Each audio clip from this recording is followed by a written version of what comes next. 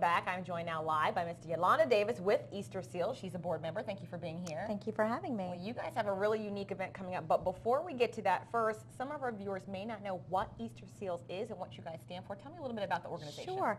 Easter Seals was developed pretty much to provide services for people with mental and physical disabilities, people who their families really couldn't take care of them for themselves, or people who really wanted to have some sort of something that they could do in our society, whether it be jobs, or volunteer services, or what have you. But Easter Seals provides these services for these people who have these disabilities. And there is a need for that in Southwest Georgia? Absolutely, whether it be children or adult services. There's adult daycare services, and there's respite services for children as well. And it's a huge, huge service that's needed all across the state of Georgia as well. That's wonderful. So you guys have an event coming up called Uncorked and Unplugged. Absolutely. The title alone sounds really fun. Absolutely. Tell me a little bit about it. It's a very unique event that we have here in South Georgia. It's the second year that we've had it going on here, and we absolutely take advantage of what we have going on. It's at the amphitheater right on the Flint River.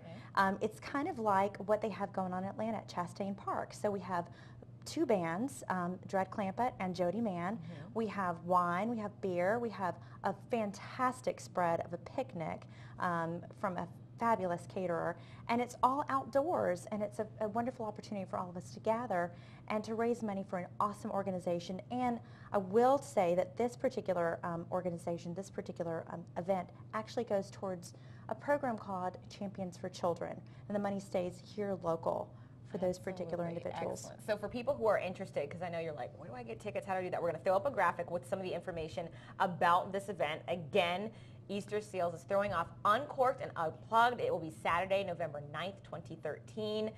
Food, beer, wine, music, some of the sponsors are on there. And just to whet your appetite a little bit, let me read to you some of the things on the menu. There is pomegranate glazed pork kebabs, oh yeah, Parmesan roasted asparagus, and chicken sandwich with jalapeno peach chutney. Yeah, our caterer Leon does an amazing job. He's out of Americas. He's catered numerous events around our area, and that alone is the reason that you should come to our event, yeah, if not necessarily for the wonderful event that we have to raise money for Easter Seals and for Champion for Children, but the food alone is such an amazing reason to come for this event. Now tell me a little bit more specifically about Champions for Children. Champions for Children is an amazing program that Easter Seals has kind of under its umbrella.